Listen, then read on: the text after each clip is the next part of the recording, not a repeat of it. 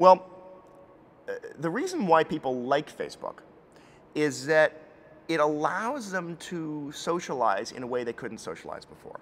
Because the thing about real life is that it's very hard to keep tabs on friends, and particularly distant friends, or what they call weak links, because you're not going to pick up the phone and call those people all the time. You're not going to follow what's going on in their life. Whereas Facebook makes it really easy to just see little snippets of what people are saying, what they're doing. Here's a picture, here's a little status update, here's something I'm looking at. And they call that ambient awareness, the ability to just sort of know what's going on in people's lives without spending a lot of work on it. That is genuinely useful. That's a new way of socializing. And it's really good for a lot of people, and that's why they're out there. That's why they really like it.